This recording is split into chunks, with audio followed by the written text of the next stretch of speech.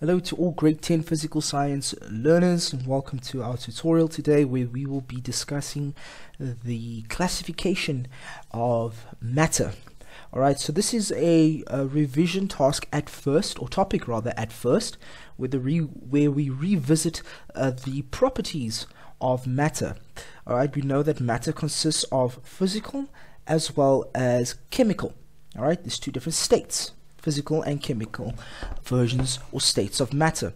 Now, a definition of matter that we should already be familiar with is that matter is anything or any substance that occupies space and has mass, and we know that mass is measured in kilograms. Alright, to have a look at the physical properties of matter. Physical properties of matters are those properties that can change without changing the chemical properties. For example, if we have water, which is a liquid, and we boil that water, we change liquid into water vapor.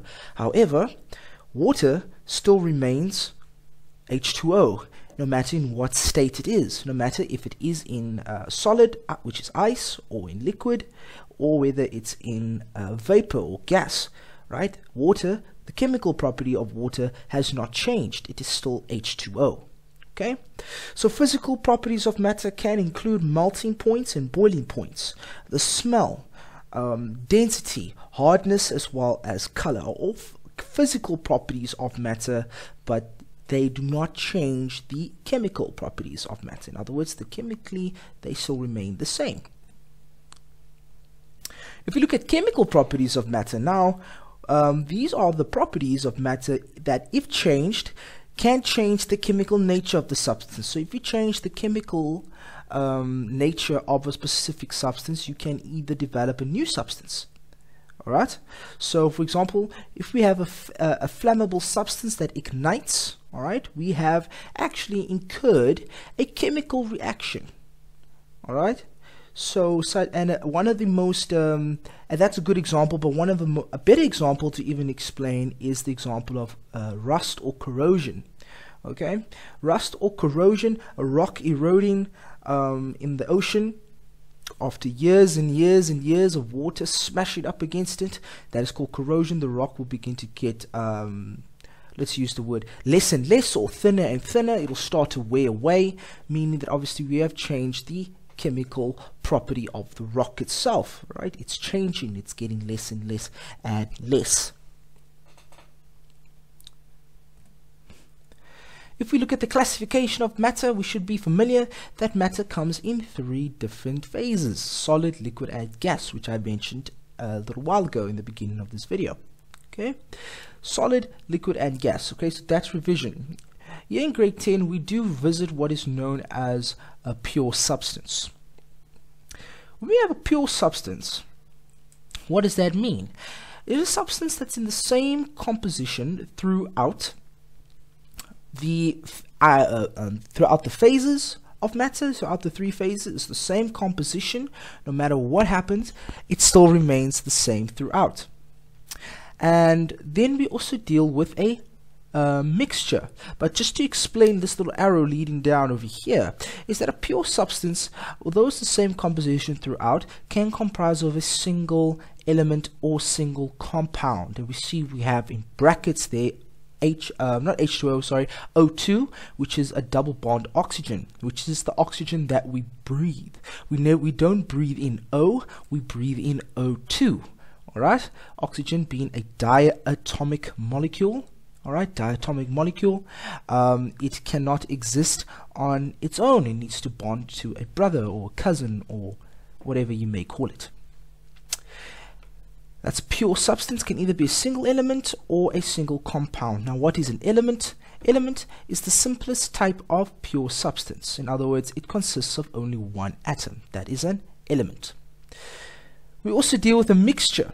Alright, a mixture meaning variable composition. In other words, there's more than one substance that is within this particular mixture. It's like a mixture is kind of intuitive. When you mix anything together, it's usually more than one substance coming together to form a new substance. Then we look at what is the atom. Atom is the smallest particle of an element that exists on its own.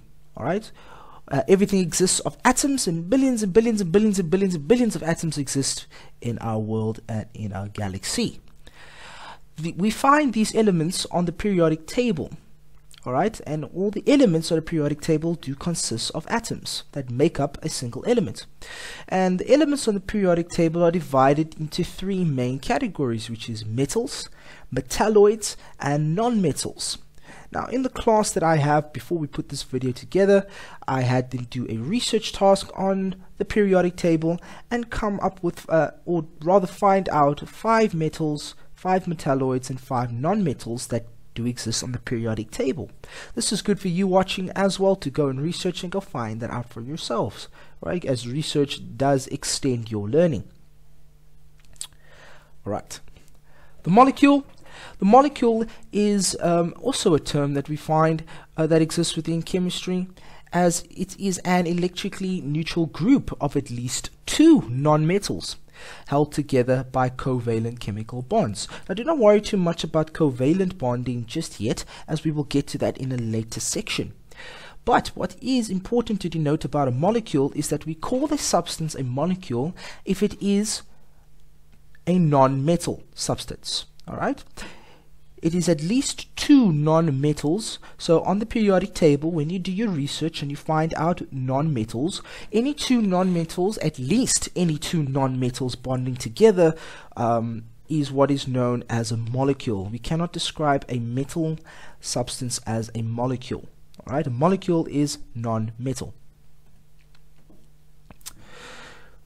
A molecule can exist either as a single element or as a compound. H2O is a compounded molecule because it consists of hydrogen and oxygen, number one, right? Put together, we get a molecule which is water. Water is a non-metal, all right? Or it can consist of a single element, right, which is nitrogen. And nitrogen being a diatomic molecule, such as H2O2 as well, it can't exist on their own. Still a single element, right? It just needs to exist as N2 and not as N. It's the only difference.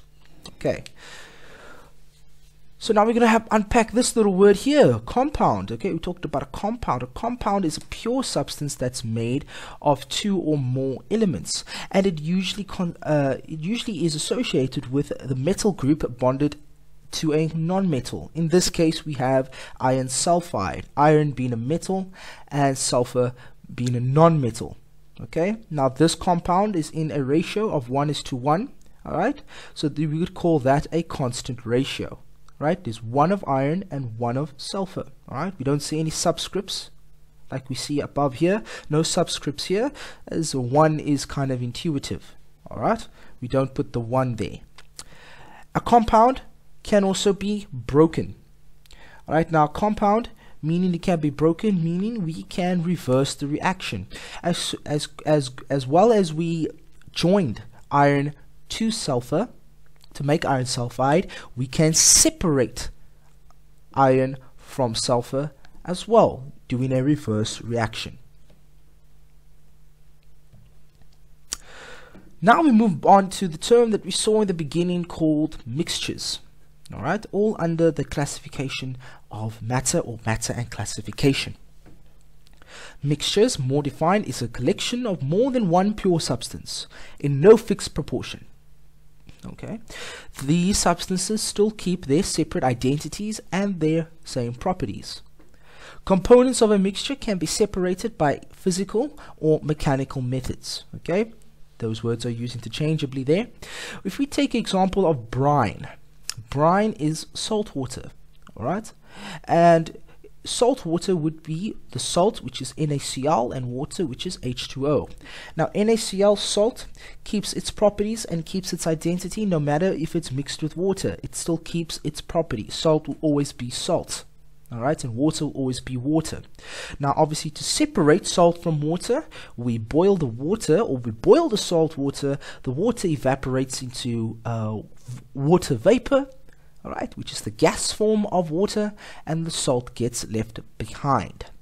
How can we separate iron from sulfur, or out of iron sulfide? Is we just use a magnet. Right? A magnet will attract all the iron in the substance to the magnet, will be attracted, and the iron would be separated. All right. Not sure how accurate it could be, depending on the strength of the magnet, to get every single piece of iron out there, but it's still a method to disjoin or to break or to separate iron from sulfur in iron sulfide.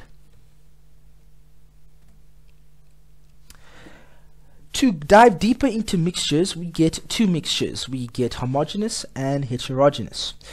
We're going to deal with homogeneous first. Sorry, I lost my train of thought there. We're going to deal with homogeneous first.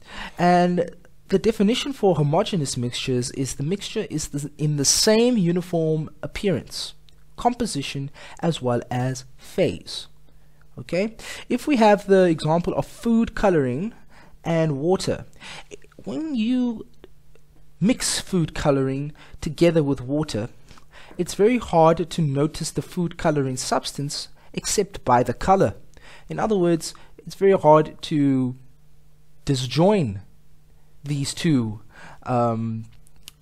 substances because it looks as if the water is just that color. In other words, it's still quite watery. Okay. Now, any substance that is mixed with water is called aqueous. So I'll put that as just a side note there for the class at the time. Okay. So food coloring would almost mix completely with water and make it look as if, let's take the color, if it's a green food coloring and you put it with water, it would make the water look completely green, as if that was its natural substance or its natural look or natural appearance. We'd call that miscible. Miscible liquids are liquids that mix completely with water. They mix completely. With food coloring, there's no substance left unmixed. It mixes absolutely completely with water. And the last mixture, of course, as I mentioned, was the heterogeneous mixture. This is visibly different. You can visibly see in the heterogeneous mixture the two different types of liquids that are mixed together. For example, oil and water. The oil never mixes with water. Oil floats on top of water. Okay? We have two different types of heterogeneous mixtures. And sorry, one term I missed out, although you can see it there, is that oil and water mixture is called immiscible, as it does not mix completely with water. In fact, it doesn't mix with water almost at all. It just floats on top of water. That's why oil can still burn while it's in water. Well, we have the term suspension. Suspension is a heterogeneous mixture of solids and liquids. If we have sand, grains of sand, you try to mix that in water, you will stir till you are blue in the face, as nothing will mix. And then lastly, we have an emulsion. An emulsion is a stable distribution of a liquid in another liquid.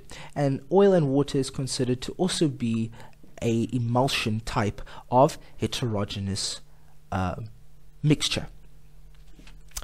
And this is our first look at matter and classification. Stay tuned for the next video when we dive deeper into elements on the periodic table, as well as for when we'll dive into some conductivity of the elements of the periodic table.